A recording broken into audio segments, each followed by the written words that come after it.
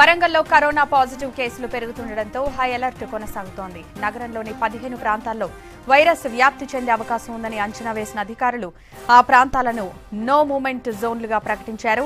బ్యారికేడ్లు ఏర్పాటు చేసి భారీ బందోబస్తు పెట్టారు.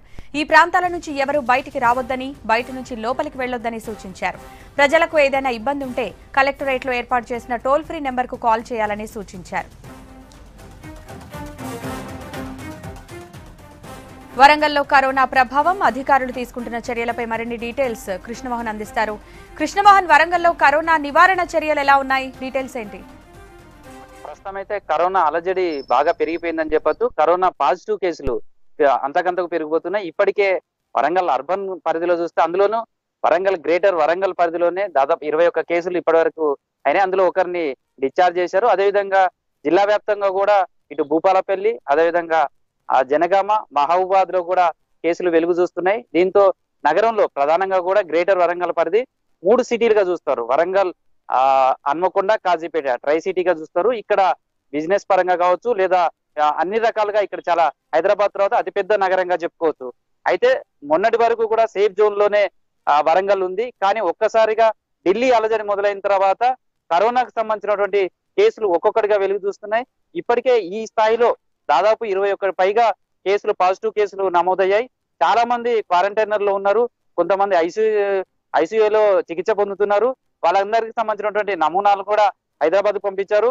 వాళ్ళకి సంబంధించినటువంటి రిజల్ట్ ఇంకా చాలా మంది, కొన్ని వందల మందికి సంబంధించినటువంటి నమూనాల రిజల్ట్ రావాల్సి ఉంది. క్వారంటైనర్ లో ఉన్న వాళ్ళకి సంబంధించినవి కూడా అనుమానం ఉన్న వాళ్ళందరికీ కూడా టెస్టులు చేస్తున్నారు. ఈ నేపథ్యంలోనే 25 మందిని వరంగల్ అర్బన్ ప్రాంతంలో, అంటే గ్రేటర్ వరంగల్ నగర పరిధిలోనే 25 మంది ఢిల్లీకి పోయి వచ్చిన వాళ్ళని గుర్తించారు. వాళ్ళు నివాసం ఉన్నటువంటి ప్రాంతాలు, అంటే ఏవైతే 15 కాలనీస్ ను గుర్తించారు, ఆ కాలనీస్లలో ఎవ్వరు కూడా నో మూవ్మెంట్ జోన్ గా ప్రకటించారు. ఒక విధంగా హై అలర్ట్, రెడ్ జోన్ గానే మనం భావించవచ్చు. నో మూవ్మెంట్ జోన్స్, ఇక్కడి నుంచి ఎవరు బయటికి రావద్దు, ఎవరు బయటికి వెళ్ళొద్దు. ఇప్పటికే బ్యారికేడ్లు అన్ని కూడా ఏర్పాటు చేశారు.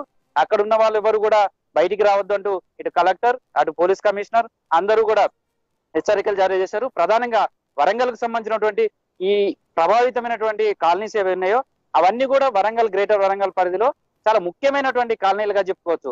ఎందుకంటే ఇప్పుడు హన్మకొండ ప్రాంతంలో ఉన్నటువంటి చూస్తే ఇక్కడ జులైవాడ, సుబేదారి, ఈద్గా, కుమారపల్లి ఇవన్నీ కూడా హన్మకొండకు హార్ట్ ఆఫ్ సిటీలో ఉన్నటువంటి కాలనీస్. ఇక్కడ బిజినెస్ పరంగా కావచ్చు, వ్యాపార వాణిజ్య పరంగా కూడా చాలా మంది ఇక్కడ ఉంటారు. ఈ కాలనీస్ అన్నిటి కూడా ఇక్కడి నుంచి కొంతమంది ఢిల్లీకి వెళ్లి పాజిటివ్ కేసులు నమోదైన కారణంగా ఈ ప్రాంతం అంతా కూడా నో మూవ్మెంట్ జోన్ గా చేసి ఇక్కడ ఇప్పటికే బ్యారికేడ్లు అన్ని కూడా ఏర్పాటు చేశారు. ఎవరు కూడా ఎంత అత్యవసర పరిస్థితులున్నా ఎట్టి పరిస్థితుల్లో కూడా బయటికి రావద్దని కూడా హెచ్చరికలు జారీ చేశారు. ఇక అదే విధంగా వరంగల్ కి సంబంధించి చూస్తే మండి బజారు, పోచం మైదాన్, చార్బౌలి, కాశీబుగ్గ, గణేష్ నగర్, నిజాంపుర, లక్ష్మీపురం, రంగంపేట, చెమ్మునిపేట ఇవి ఈ ప్రాంతంలో ఉన్నటువంటి వరంగల్ కి సంబంధించినటువంటి ప్రాంతాలు. ఇవంతా కూడా చిన్న చిన్న వ్యాపారాలతో పాటు అనేక రకమైనటువంటి వాణిజ్య వ్యాపారాలకు సంబంధించినటువంటి చాలా ఎక్కువ జనాభా ఈ ప్రాంతంలోనే ఎక్కువగా ఉంటుంది. మొత్తం అంటే ఎవరైతే ఢిల్లీకి వెళ్ళి వచ్చారో వాళ్ళ పాజిటివ్ గా తేలిందో వాళ్ళకి సంబంధించినటువంటి కిలోమీటర్ వరకు కూడా ఈ జోన్లుగానే ప్రకటించారు, నో మూవ్మెంట్ జోన్ గా. అందుకనే ఇప్పటికే 400 టీమ్స్ ప్రతి ఇంటికి వెళ్ళి వాళ్ళు ఎవరెవరు ఉన్నారో ఆ ఇళ్లలో వాళ్ళకి సంబంధించినటువంటి ఆరోగ్య పరిస్థితులు, వాళ్ళకి సంబంధించినటువంటి పూర్తి స్థాయి డేటాను కూడా సేకరిస్తున్నారు. అదేవిధంగా కాజీపేట, ఇతర ప్రాంతాలకు సంబంధించి బాపూజీ నగర్, చింతగట్టు క్యాంపు ఈ రెండు కూడా ఈ చింతగట్టు క్యాంపుకు సంబంధించి అటు కరీంనగర్, ఇటు వరంగల్కి వచ్చే దారిలో ఉంటుంది. దీంతో ఈ ప్రాంతాలను కూడా నో మూవ్మెంట్ జోన్ పరిధిలోకి తీసుకొచ్చారు. ఈ సెంటర్స్ లలోంచి ఇప్పటికే బ్యారికేడ్లను ఏర్పాటు చేయడంతో పాటు ఎవరు బయటికి రావద్దనేది హెచ్చరించారు. అయితే ప్రస్తుతం కరోనా వ్యాప్తి చాలా సీరియస్ గా ఉంది అనేది అధికారులు చెప్తున్నారు. ఈ ప్రాంతాల్లో ఇప్పటికే శానిటేషన్ అంతా కూడా మొదలు పెట్టారు. వచ్చే వాళ్ళకి సంబంధించి ఎవరైనా అత్యవసర పరిస్థితులు ఉంటే కూడా ఒక ఫ్రీ టోల్ నెంబర్ కూడా ఏర్పాటు చేశారు. మన ఫ్రీ టోల్ నెంబర్ ని కూడా చూస్తే 1800-425-11115 ఈ నెంబర్ కు ఫ్రీ కాల్ చేయొచ్చు.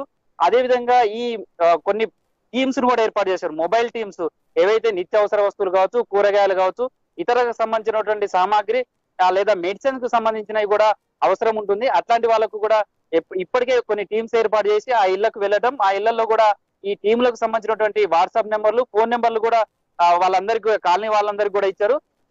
వాళ్ళందరూ కూడా ఈ నెంబర్స్ కి ఎవరికైనా మీకు అవసరం ఉంటే వాట్సాప్ చేయండి. ఆ మెడిసిన్స్ కావచ్చు, కూరగాయలు, నిత్యావసర వస్తువులు ఏవైనా సరే మీ ఇంటికే తీసుకొచ్చి ఇస్తాం తప్ప ఎవరు బయటికి రావద్దనేది చెప్తున్నారు. నో మూమెంట్ జోన్ కు సంబంధించి మాత్రం అంటే జనరల్ గా ఇప్పటికే లాక్డౌన్ ఉంది. లాక్డౌన్ లో ఉంటే ఉదయం పూట 7 గంటల నుంచి సాయంత్రం 7 గంటల వరకు ఎవరైనా అత్యవసర పని ఉంటే బయటికి రావచ్చు.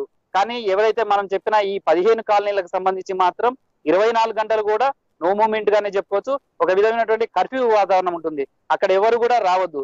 ఎందుకంటే ఇప్పటికే కరోనాకు సంబంధించినటువంటి పాజిటివ్ కేసులు ఒకదాని వెనుక ఒకటి వస్తున్నాయి. వీళ్ళందరినీ కూడా అనుమానితులందరినీ కూడా హైదరాబాద్ గాంధీ ఆసుపత్రి, అదే విధంగా ఇక్కడ ఉన్నటువంటి క్వారంటైన్స్ గా ఏర్పాటు చేసినటువంటి హాస్పిటల్స్ ఏ ఉన్నాయి వాటి అన్నిటి దగ్గర కూడా పంపించారు. వాళ్ళందరికీ ట్రీట్మెంట్, చాలా మందికి సంబంధించినటువంటి నమూనాసు ఇప్పటికే హైదరాబాద్ కి వెళ్ళాయి. వాటికి సంబంధించినటువంటి టెస్ట్ రిపోర్ట్స్ రావాల్సింది.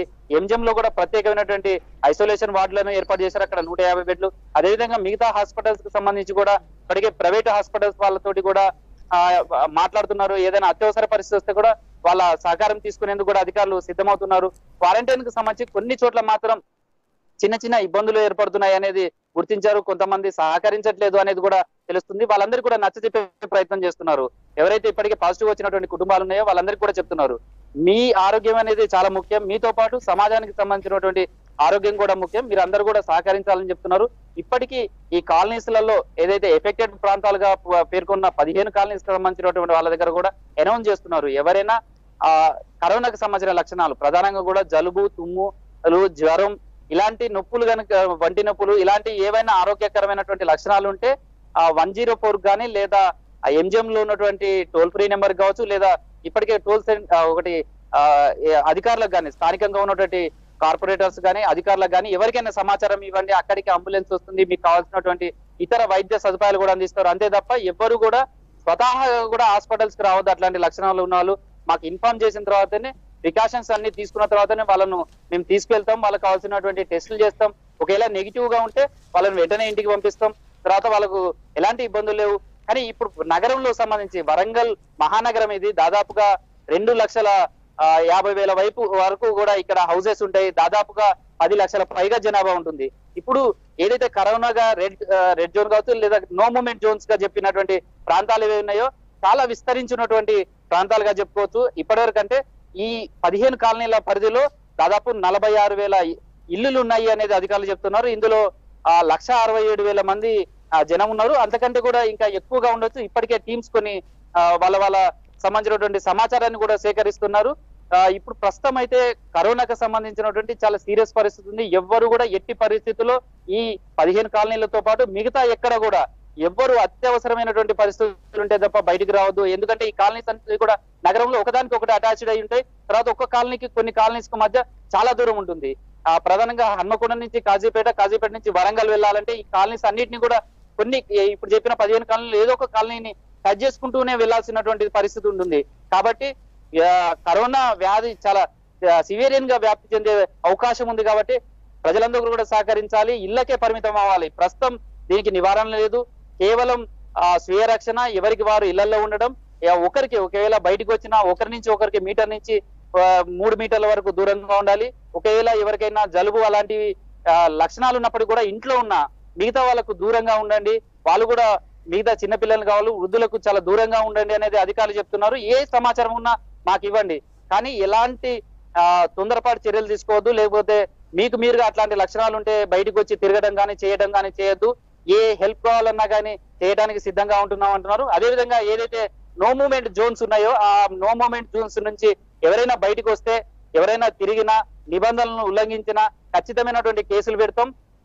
చట్టపరమైనటువంటి కఠినమైనటువంటి చర్యలు తీసుకుంటామనేది అధికారులు హెచ్చరిస్తున్నారు. ప్రస్తుతం కరోనా వ్యాధి నివారణకు అందరూ సహకరించాలనేది అధికారులు సూచిస్తున్నారు. మొత్తానికైతే వరంగల్ ఉమ్మడి జిల్లాకు సంబంధించి చూస్తే ఇప్పటికే ఢిల్లీకి పోయి వచ్చిన వాళ్ళే ఎక్కువ మంది కరోనా బాధిన పడిన, ఒక్కరు మాత్రం అదర్ పర్సన్ కు కరోనా వచ్చిన లక్షణాలు వచ్చినట్టుగా గుర్తించారు. అతనికి ఎవరి ద్వారా ఎలా వచ్చింది అనే దానికి సంబంధించి కూడా ఎంక్వైరీ చేస్తున్నారు. అతనికి ఎలా వచ్చింది, ఒకరికి వచ్చింది అనేది.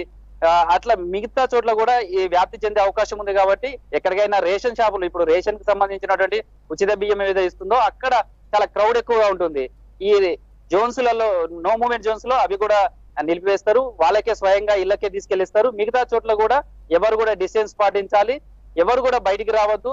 బయటకు వస్తే ఖచ్చితమైనటువంటి అనేక ఇప్పటికి వరకు పోలీసులు గుర్తించింది అదే. చాలా చోట్ల కూడా చాలా సిల్లీ కారణాలతోటి, చాలా చిన్న చిన్న కారణాలతోటి బయటకు వస్తున్నారు.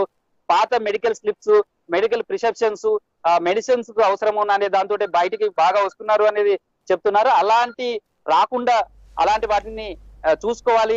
అనవసరంగా వస్తే మాత్రం ఖచ్చితమైనటువంటి కేసులు పెడతాం. ప్రస్తుతం ఉన్నటువంటి పరిస్థితుల్లో ఈ 10-15 రోజులు చాలా ఇంపార్టెంట్ డేస్, చాలా ప్రమాదకరమైనటువంటి పరిస్థితులు ఉన్నాయి. కాబట్టి అందరూ సహకరించాలనేదే అధికారులు సూచిస్తున్నారు. Yogita. Right, thank you Krishnamohan.